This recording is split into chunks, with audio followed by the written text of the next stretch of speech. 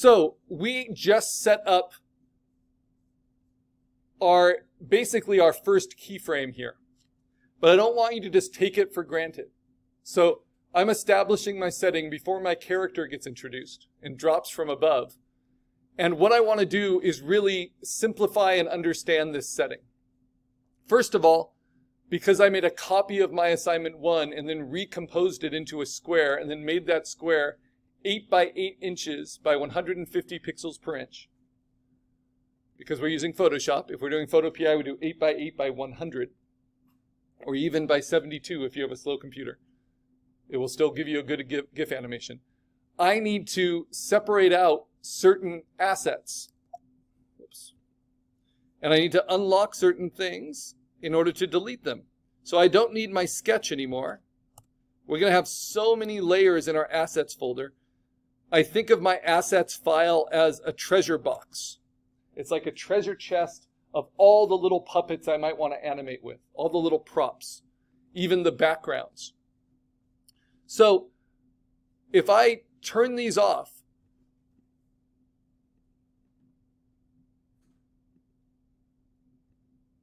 I ask myself, does my keyframe sketch, my rough storyboard, does it ever show the mountains moving? Or are those background mountains always there? And the answer is those background mountains are always there. So let me turn off every layer, all these potential assets, and I get this. And then I ask myself, can I lock that layer in? Can I lock this layer in? Can I lock this in? Can I lock this in? And the answer to all of that is yes. This is the backdrop behind my stage. So I can take all 4 of those layers, and I should, because it will make my life a lot easier as I'm making keyframes. And I'm going to select them all. Make sure that you're not on assignment 1, right? I've saved this as a new file, and I've resized it to 8 by 8 inches by 150. Now I'm going to go to layer, and I'm going to merge those 4 layers I've selected. And the shortcut for that is Command E. So now that's 1 layer. So I've got my backdrop. There is this, which covers up a lot of my middle ground. And I am going to keep this as a separate asset, even though my creature is basically going to not knock any of this out. But what I could do is shake this a little bit to show that there's impact. So when my creature hits something in the foreground, this might jiggle a little bit, and that will help. So this is what's called a secondary background. If you're used to kind of stagecraft, you have backgrounds and then you have secondary backgrounds. And this was really popular during Renaissance staging, where you'd have like a background of a sunset, and then you'd have a ship cut out of paper or something really big. And it would be a secondary background, but that ship would slowly rock back and forth. And then in front of that, you have all of your pirate characters, dancing and telling their story, right? So this would be like a little secondary background element. So I'm going to keep that. And notice, I might even make this a more useful asset by growing it a little bit. So I'm going to say Command T to free transform, and I'm just going to stretch it in all directions a little bit and then sink it down. Why is that helpful? Well, now I can actually move it not only up and down, but also back and forth a little bit without those edges being cut off. Okay, another background asset I might build that I don't have is, it's going to be weird. I have these really strong clouds. I'm going to have characters dropping from the sky, but I have this little indication here that it'd be nice if the clouds moved. So that makes it feel like an active environment, right? So I'm going to build some clouds. How can I do that? I can go to Pixabay and I can composite them. That's probably the easiest if I want to go with this kind of photorealistic collage aesthetic. But I want really puffy clouds. Puffy. I don't know why I said puffy. So let's see. Skip these up here. So this is our overall texture overlay asset, but I want clouds more like this. Right? I could even do clouds like this if I wanted. They all work as long as I'm really intentional about it. What I don't want are probably clouds that are really going to distract. So this is just to build some atmosphere. So let me download those. Second to largest, even though they're going to be bigger than I need, especially at screen resolution. Yeah, I want to be able to show you. Because this isn't about, even though I'm using assets that are very believable, I can combine those with assets that aren't as believable. Again, think of Space Jam, think of Mary Poppins. Think of figure and background that don't necessarily match. So what I would do is just kind of cut these out, roughly. Hold down Shift, add to my selection. Duplicate them, just like we've learned in compositing. Delete the smart object they come from. Now these are on their own layer. And if they're on their own layer, I am then able to animate with them, right? Like they can kind of move in from the side. They could grow, they could rotate, they could change color, they're just pixels. So your style doesn't need to be photorealistic. Your movement doesn't need to be totally believable for GIF animations. Your assignment is to showcase a transformation. So my story could be that this cloud comes in, or these two clouds come in, and then they transform into these clouds to kind of match the setting. It's like a Into the Spider-Verse kind of thing. These clouds came in from a different dimension. They realize they don't match the reality of that dimension, and so they change themselves to match. Now for this, I'm going to take these clouds, same thing, I'm going to rough cut around them.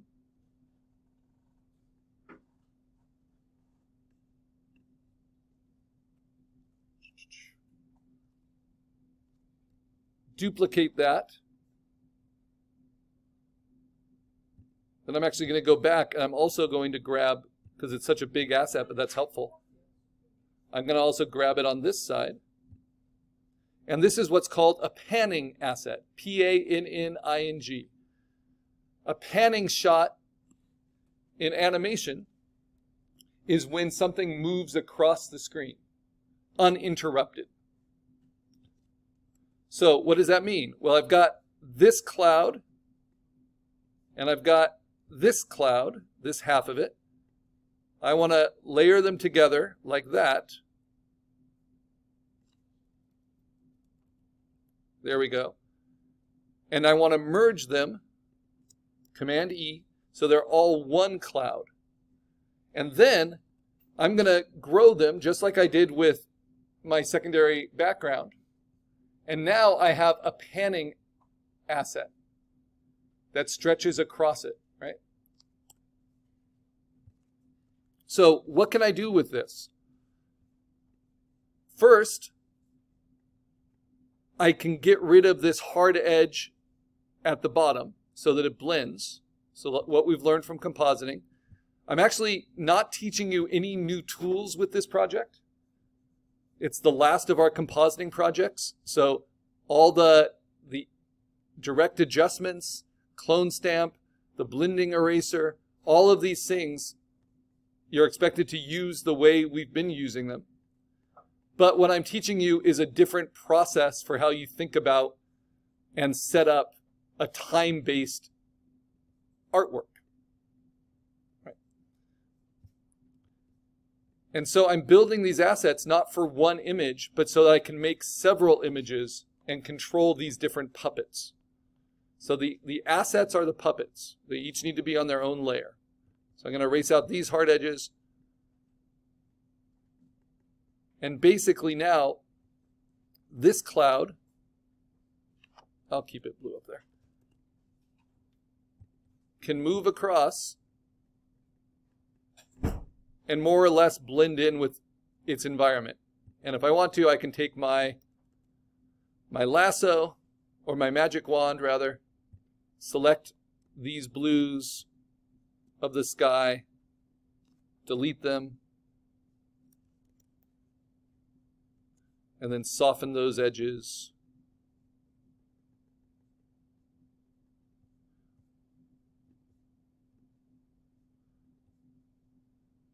Because if I want these to be really believable clouds kind of moving in. Now I'm going to use the magic wand as just a stencil for my soft eraser.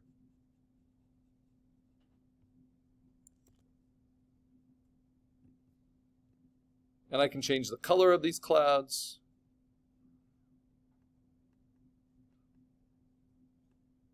Yeah, I think that works.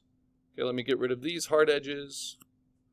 So I can really just move these clouds from one side to the other throughout my story to show that there's movement happening in this environment. So this is what's called a panning asset. Sometimes an entire background is a panning asset. So you build a background that's a lot bigger than your actual frame, and you just move it a little bit each frame. That's how you would do zoom shots, panning shots. But for mine, I'm going to have a stable camera, you know, always in one position, but these clouds are going to be moving across it. Now I'm going to do this, select all this, but then I'm going to use my eraser at a much lower opacity.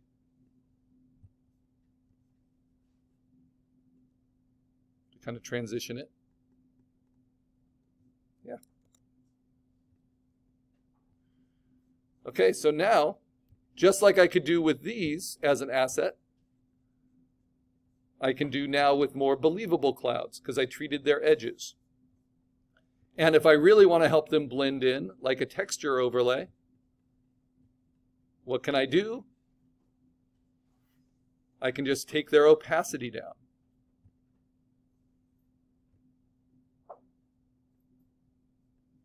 And what else can I do? Just like we do with the texture overlay, I can play with the blending mode. So if I take it at a higher opacity with the soft light blend, it's just like this mountain mist is coming in. I'm not, but I could, right? It's just, it depends what your story has in mind. The reason I'm not going to use the other clouds is because I want, my transformation is the setting in the foreground with my character. And those clouds would distract a little bit. But I like the idea of kind of mixing graphic styles.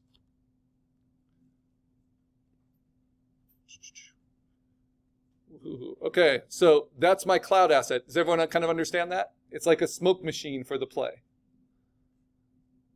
So I'm going to start it right there. All right, next, I have this foreground asset. Yes, that's good, that stays. This foreground asset. Yes, that's good, that stays. This asset, very important for my story because it's the first thing that gets knocked down. But maybe I want to move it a little bit so that when it gets knocked down, it reveals that apple behind it. This foreground asset, maybe I want to nestle this down a little bit. This foreground asset and this one.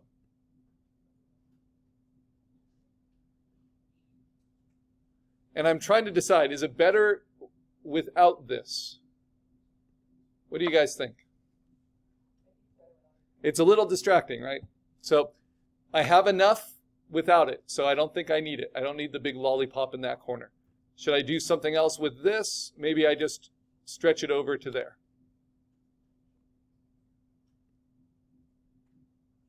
Yeah, right there. Okay, so now I feel like this is my first keyframe.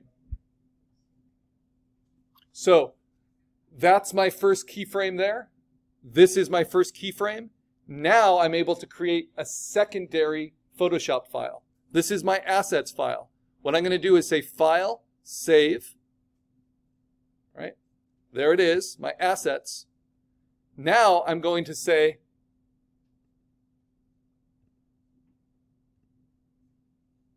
go to my stage file and I'm going to create a new file in Photoshop.